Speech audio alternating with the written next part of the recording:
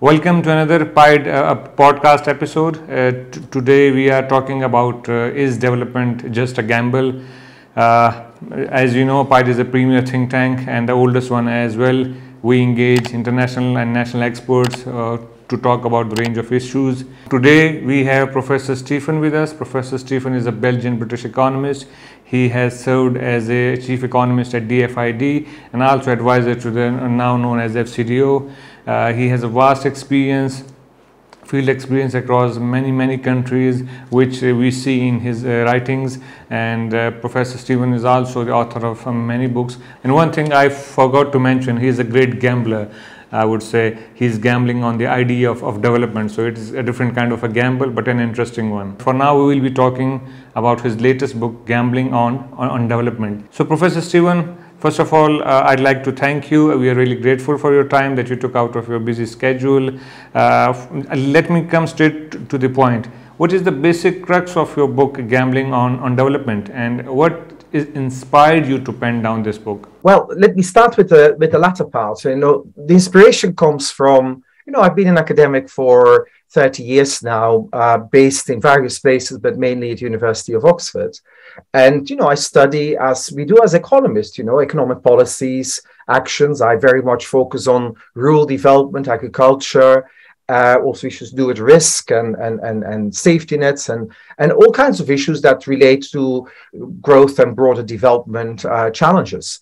Now, when I 10 years ago started working in the policy space, for the UK government as its chief economist, which you should think of a bit like as a chief technocrat, of course, the expectation was that I would focus largely on these technical economic issues. But one thing I learned fairly quickly is that it's not really when I'm dealing with different countries, and I was visiting and talking to people in government, in business, in public intellectuals, academics, and so on.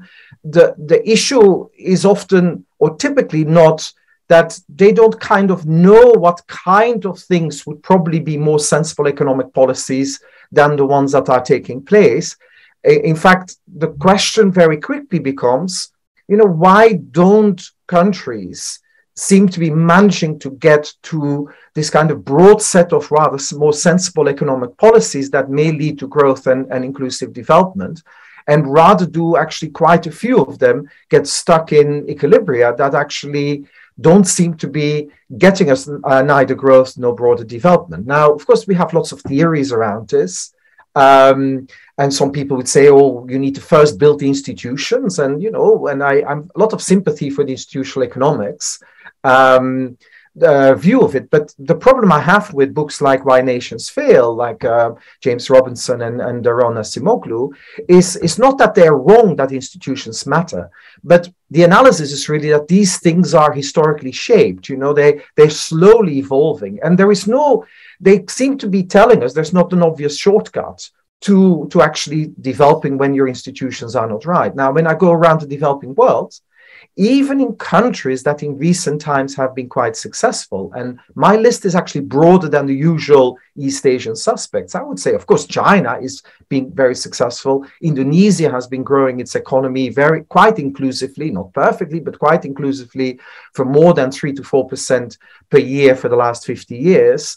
But you also get unlikely ones like Bangladesh, that actually has managed to get growth of 5-6% and also quite a lot of inclusion, including in health and education and including for girls, which structurally may not have been expected. We can even go to Africa, to countries like Ethiopia or Ghana that have been doing quite well. Now, when I look at these countries, they don't have perfect institutions. And so the question becomes then, okay, it's not quite you need to have this perfect institution to start, but when you start, how you get it. And my big thesis of the book is really, and that definitely was out of experience dealing with different government, different ministries, but also different intellectuals and even people in the military and in of course the business community, is that countries end up succeeding when in the first instance, the underlying elite, those people with power and influence in politics, in business, in the military, in civil society, in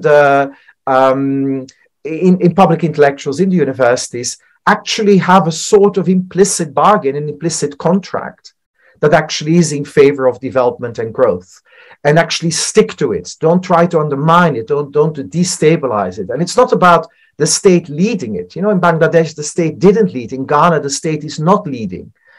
But it actually is being self-aware enough. What can we do within our institutions? So don't let ideology go above pragmatism, and be willing to have some form of accountability internally for the policy making and the successes and the failures, or indeed externally through the political system.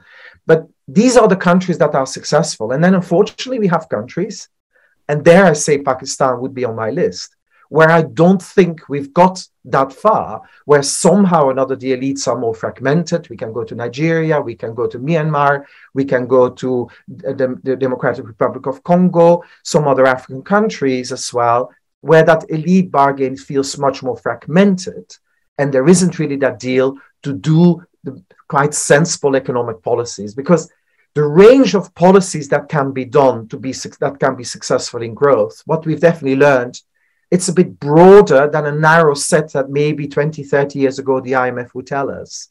It's broader, but it should be really owned, and it should be really a commitment to it. And I fear that that's not quite we see in some countries. And there I say, Pakistan, unfortunately, we haven't quite seen it as well. Let me pause there to let you come back with other questions. So, Professor Stephen, as your book is on development, and there have been so much talk about the development across the world, let me ask a very important question. How do you define the idea of development? In my book, I focus very much on takeoff situations. Places, countries that are still in low income status, and try to understand that. I'm not trying to explain China today. I'm not trying to even explain Indonesia today. I'm looking really at, you know, countries that may just have gone into middle income status not too long ago, or indeed that start in low income status, and essentially that evolution, that first stage. When we're in that first stage, development will have to involve economic growth. It will have to involve growing the pie, because just no society can get in a sustainable way poverty reduced without actually beginning to grow its economy and get structures in the economy that will absorb people into employment and so on. So it's not quite Dubai either, which started at a very different level and with huge inequality. It's not South Africa, which is hugely unequal society, is the most unequal country, even though the GDP per capita is much higher than any other African country. That's not what I want to look at. So I won't look at these early stages, but I do still look at it at basic indicators of progress, you know, health, education, but also extreme poverty, incomes, and somehow a form of growth process that is inclusive as well. So it is not just natural resources and so on. So yes, we look at China, and you know, of course, I'm very familiar with say, Amartya Sen's books on development as freedom, where, you know, you do need to expand the set of opportunities that people have. And most societies are not perfect, not least in the early stages. But I will already say that, you know, these early stages is very important, and the basic material deprivations of people matter a lot. So I focus on that. And one of the points is also I make in the book, it's not simply about, so it's definitely not simply about growth, but it's also not simply about democracy or autocracy or things like that.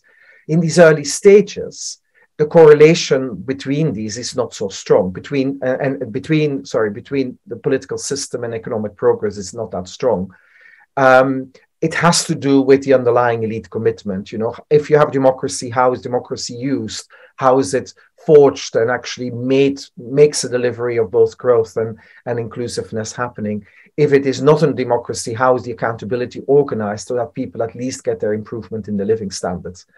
But once we get richer, of course, I am very much on the democratic side, that I can't see societies keep on evolving without kind of an openness of the system as well, inclusion in political freedoms as well, because we'll need an entrepreneurship and innovation at the frontier. But in these early stages, It is, I say it with regret, it's not as crucial, the nature of the political system. It's the underlying commitment of those who have power and influence is arguably far more important. Right, Professor Stephen.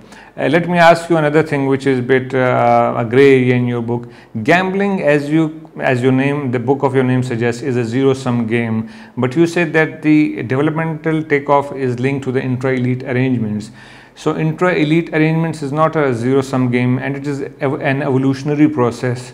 So don't you think that your idea of development is a bit shaky one and always dependent on intra-elite arrangements and the benevolence of the elites? Otherwise, we have no hope. So how would you explain this? There's 2 points there. I definitely want to take issue with you with the point that saying it's a zero-sum game. It actually definitely isn't. When you start trying to gamble on growth, it's about growing the pie. This is not a zero-sum game. The problem is in a lot of societies that we are stuck in zero-sum games where it's basically distributive politics. If I'm in charge, I will distribute to the people who supported me. If you're in charge, you will distribute to the people that have. You build up states that are totally clientelist, that is simply giving rewards to the people who've brought you to power, and you feel indebted to these groups. That distributive politics. Distributive politics will not give us development, will not get us growth. When I talk about gambling, it's definitely not like that. In fact, it's about being willing to take a risk, and I will be very clear why I use that title. It's being willing to take a risk as an elite to actually move away from the distributive politics. The status quo is very attractive for those people that have power. And there's a lot of societies, and you may use that lens as a framework, and I will not prejudge where you could come out, but even in Pakistan, where I would say politics is seen as a zero-sum game, where the role of the different layers in society is about a zero-sum. This is not about progressing. This is about I have power and control and you don't. And that's a zero-sum game. And so I will be very clear that for an elite, that's the easiest outcomes. That's a really easy solution because you know the status quo. You know how to play the game in a status quo, in a zero-sum game context. You know exactly what to do. You can figure it out. Societies that have chosen for growth and progress, and not least also growth that is inclusive, they take a risk. The elite willing to do this, they take a risk. I'm amazed that so many elites in the world have been willing to take these risks. I'm also sad that some don't take it.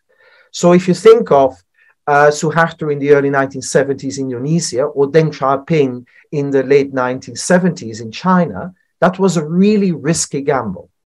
Let me be clear on China. Up to then, you had ideology governing everything to do with the economy.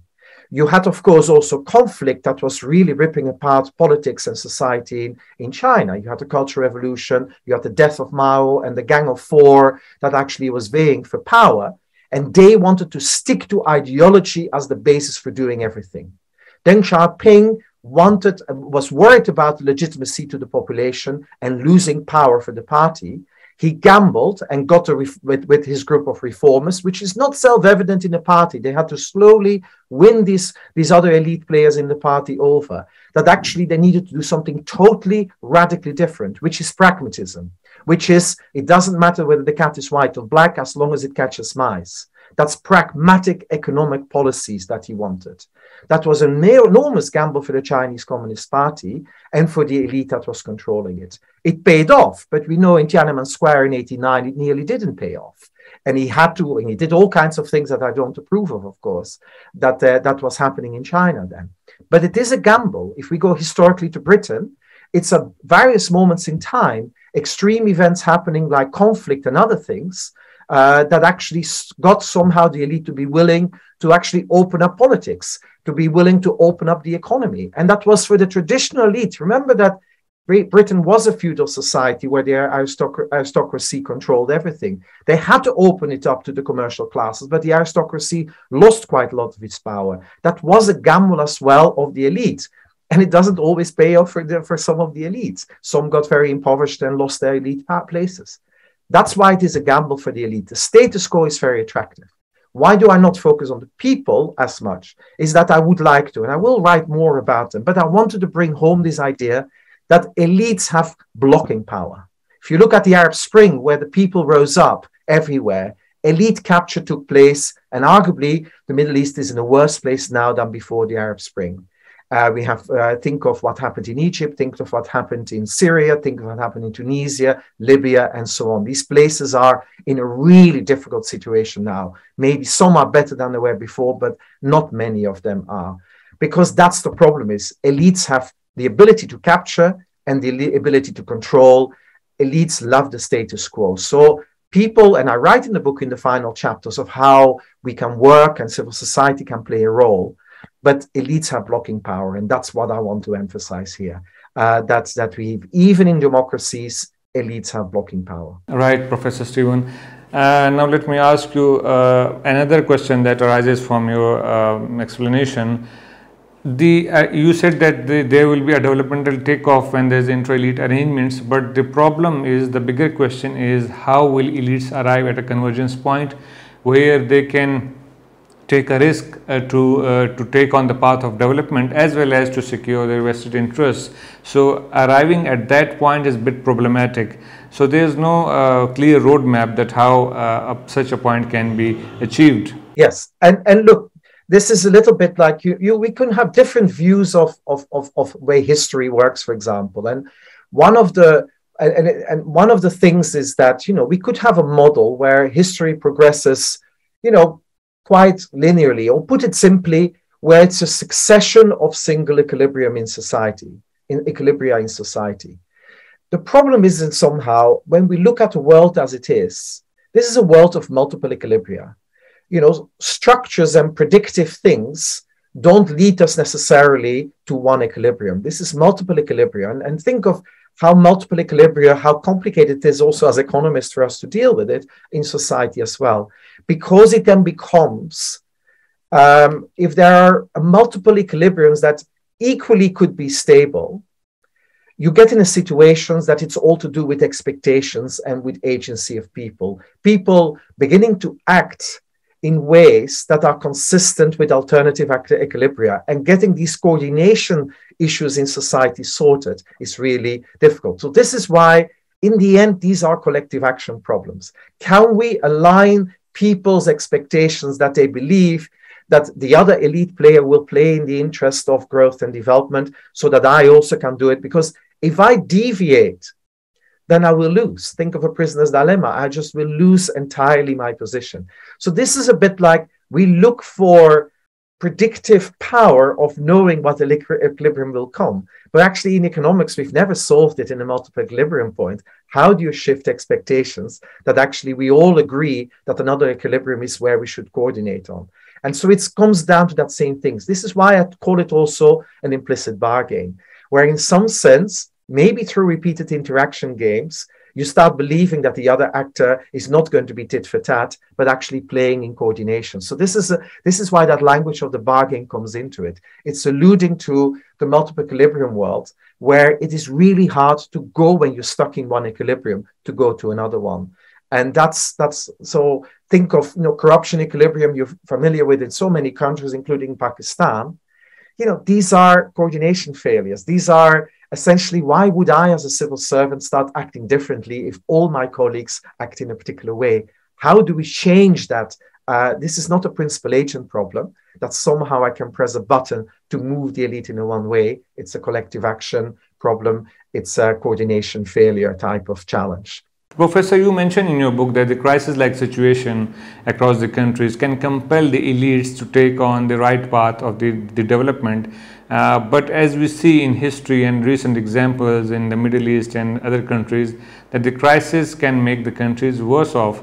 So if we see, there are more examples of worsening off when there's a crisis-like situation rather than a developmental path or to getting right on the track.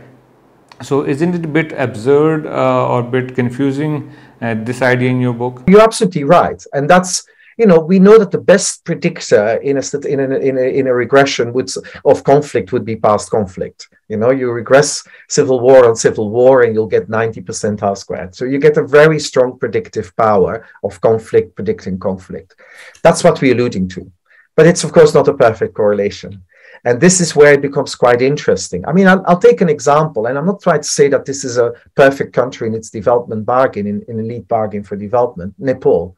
But in Nepal, what happened clearly with the conflict that was raging, at some point, it was actually the elite that stepped back. There was the Brahmin elite that stepped back and did not pursue further the conflict. And yes, they shifted the nature of the elite bargain. It's a little bit more inclusive now than it was before. It's not as if it had a dramatic change. So this is the role again where, you call it leadership, where leading groups, leading architects of compromise, of deals have to come into it. Fragmentation is where it is the hardest. If you have conflict and there's such fragmentation and it's such a self-interested actors, you end up in prisoner's dilemma type of low outcome equilibria. But there are occasions that we overcome this. I will actually say in Bangladesh, coming out of their independence war, the cyclone and the famine, but also terrible economic management in the mid-1970s, arguably just a child of their time, doing very state-run development, but with a state that was only just built up, largely, let's simply say, as people getting jobs as a reward for their role in the independence struggle, as so many states after independence were built up. Then you actually got somehow in the 1980s an elite kind of stepping back from doing it and allow things like, BRAC as an NGO becoming almost larger than the state. And so you get these kind of remarkable things that most states would never have allowed to happen. Which state in the world would allow an NGO to become more powerful than the state itself? It's quite exceptional. And it's these things. But then it becomes this central role of agency. Call it leadership, but it's more than the leader. It's the group of people that actually is in politics, reaching out to the other groups and saying, look, we need to do this differently. We can't just doing, and one has to take these few opportunities one gets. Professor, I guess you and I would agree on this, and many others would also agree with us that there is no single prescription for development of the countries. Every society is unique, every country is unique. We cannot say that for development we should have democratic institution first and free market-based mechanism. We have seen the countries that do not have democratic institutions and free market mechanism also have very good indicators. For example, China, but they have a self-enforcing mechanism, a self-reform mechanism. So do you agree that every society is unique and every society has its own trajectory towards the development, and every society can have its own structures of institutions? I totally buy into it. That's especially at these early stages. You need to be willing to be creative given your own societies and their own systems. So this is why I do not have this prescription about you need to have the democracy in a particular way, or indeed you have to have the free market prescriptions in a kind of 1990s Washington consensus kind of way. That's not what I prescribe. However, societies and the way societies functions don't mean also that you can't just do anything. You need to find a model that actually can work, but also for the economy and for development. And a big mistake a lot of societies have made in the early stages of development is thinking, so anything goes. I can do, for example, let me give a couple of examples. China is definitely an autocracy, or definitely a very small elite controlling the state. But it could only do its development to having incredibly strong accountability within its own state, within the own party. There is strong accountability, definitely in the early stages of development in 1980s and 90s, that people, this is results-based policy making there. If you didn't succeed, you were out. It's not invented later on with results-based finance. This is very much, if you don't reach your milestone, like you would typically get in a World Bank or IMF program, you would actually, the policymaker would be kicked out at a lower level. This was very, very strict, and it could function. Now, most states that I know outside East Asia, and I would almost say sometimes even my own, couldn't really quite function like that. You can't rely on the state to have that internal accountability, because if it happens to be the brother of the prime minister who happens to be the chief secretary somewhere, there won't be the accountability for this person. And going down as well, if he's a local link to a local landowner, it won't be the case. So you have to understand that the state will not be able to do that. So for many societies, state-led development is not an option because you don't have the state that is able to do that. And that would mean for quite a lot of places, and this is why I kind of admire Bangladesh, the state is corrupt.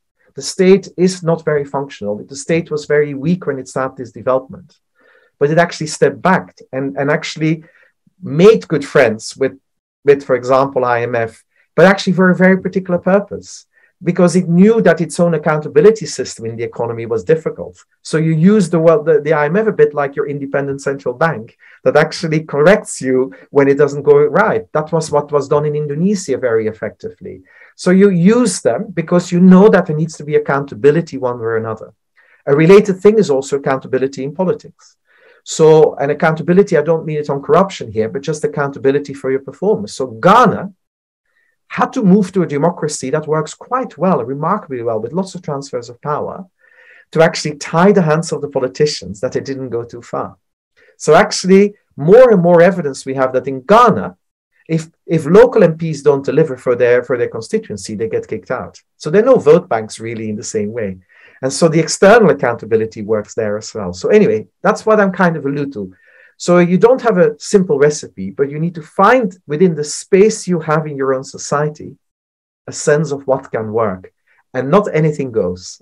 Big state-led development will not work in South Asia, will not work in Africa. And so you may have to be willing to be more based on an economy, less on connections to the state. Similarly, democracy has to offer a form of accountability to performance, and you need to work on this and find a way of doing this. That's definitely part of it. So it's not prescribing democracy or prescribing an ideological thing, but understand your constraints and find within it what can function, and be self-aware, be humble what you can achieve as a state. Right, Professor.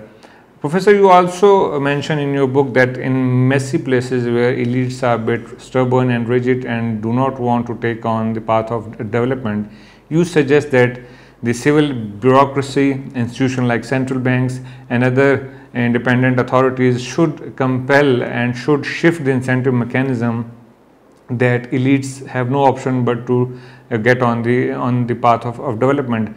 But how these actors and players, for example, central bank, how it operates is defined by the rules of the game, and these rules of the game are very much defined by those who sit in the parliament, which are elites. So why would elite allow such players or institutions to play a positive role? How would you explain that, please? No, but this is a little bit where, I was a civil servant for 10 years, and, you do know as a civil servant, you have a certain role to play.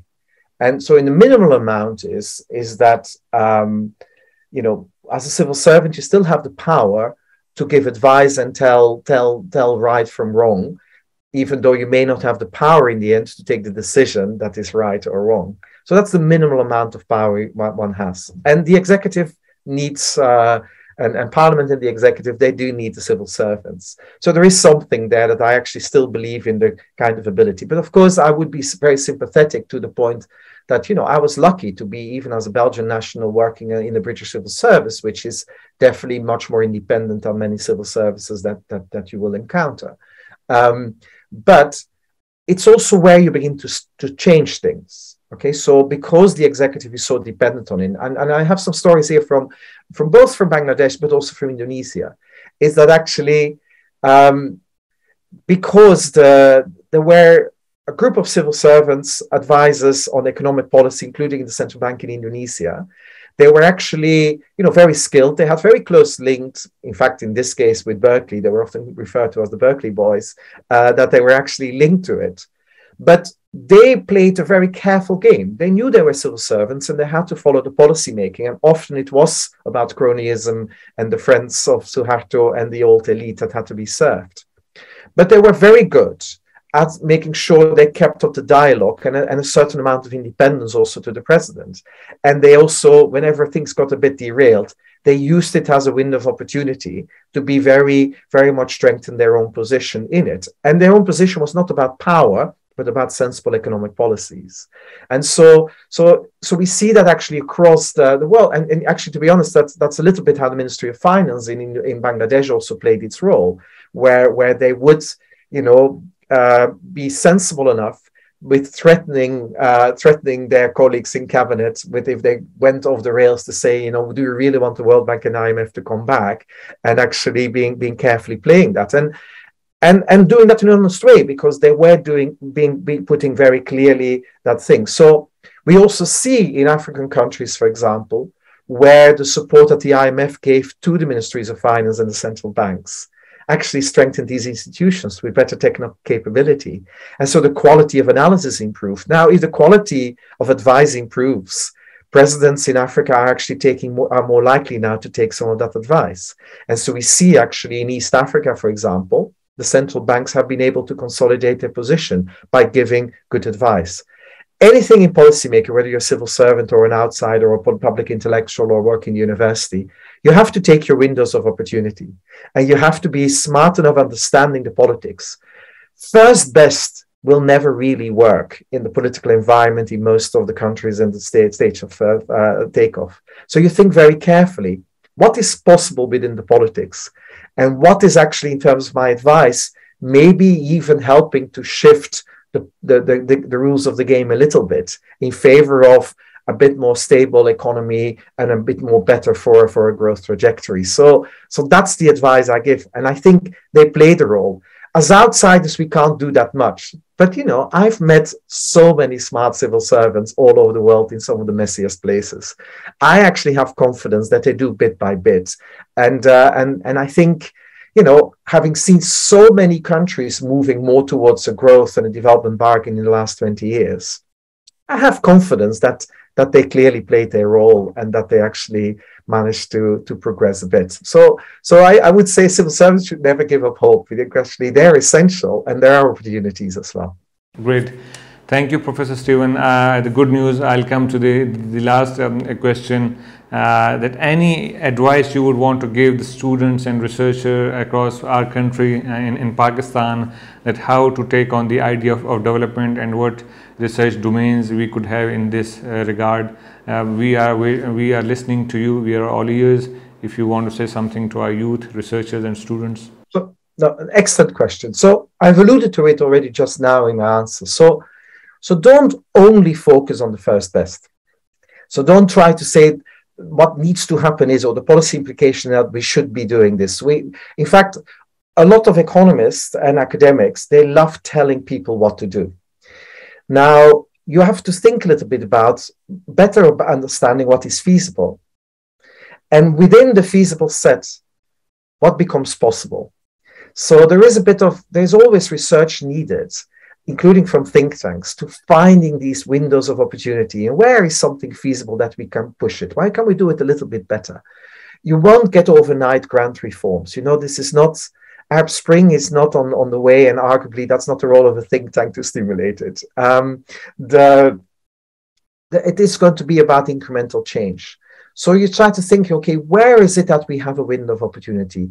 Rather than describing all the time how bad everything is, and all the things that what should be done, find a sensible way of giving advice to people in the ministries and say, the civil servants you're referring to, the auditor general or the people in the central bank, what is it that we may well be able to do? Where is the window of opportunities? And actually try to think a little bit of what are the spaces they can actually begin to act.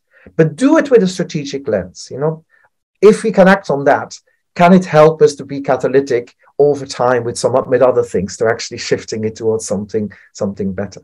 So it's a bit like that kind of, you can work on what needs to be done, but do it with a kind of understanding of the politics. And don't take sides and the party politics and the slogans and so on, but actually much more subtle in terms of where is it actually possible that people could act and change could happen. The second thing I would say is that it's linked to it. We focus too much about what should be done and very little about how it could be done in administrations in government. So we say, we need to have we need to have an agricultural policy that stimulates yields.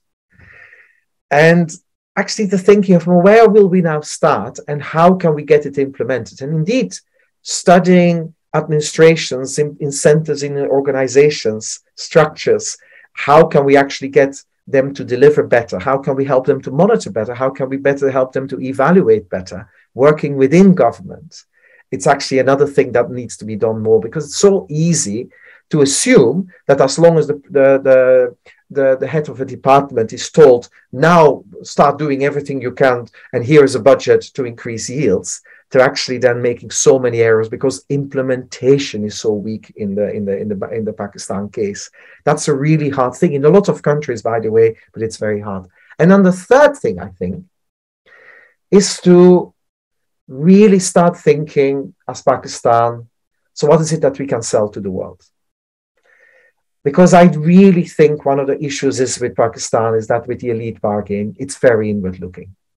And there's always, like so many countries that get stuck, it's always appealing to exceptionalism, that the problems in Pakistan are unique, that India is the big problem, that the structures and whatever it is, government and military relationship is the underlying problem. It's all inward looking. But if we look at what Pakistan seems to be really good at, is a lot of non-tradables. It's a lot of wealth gets created in Islamabad or Karachi or Punjab business elite through lots of non-tradables and import substitution and so on. It's a lot of rents to be captured. Really start studying more what's happening in Silkat. What can they do? How can we actually do it? And actually make a story that actually Pakistan is not, well, can do as well as Indonesia or Bangladesh or countries like that in actually being outward oriented. It's a bigger market and it could live for a long time. The elite could live for a long time on non-tradables and services sector.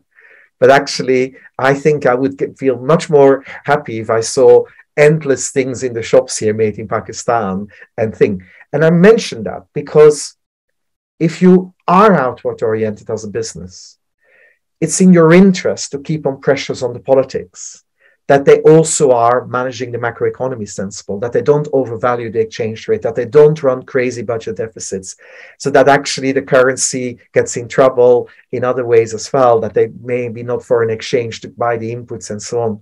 So you kind of get a more push for more macroeconomic stability and growth orientation if the wealth is your market, and you disentangle it a little bit more from the internal things. And so that would be the three things, self-aware, what is feasible in terms of the what, and thinking carefully about advice to government departments, studying the how, and study firm studies and so on non-tradables, maybe even agriculture that we could start export and so on, just to focus on them, because it's where I think in the end the growth will also have to come from. Thank you so much for your time. Thank you so much for taking the time, and I wish you good luck with all the work. And I was aware of PIDE as well, and I will look up further on the website materials, and I hope to be in Pakistan sooner rather than later. We would be happy to host you whenever you come to Pakistan. Do let us know. PIDE will be happy to host you. We can arrange lectures for you and other events for you. We can be resourceful. It would be good to see you again in Pakistan, in Islamabad at PIDE.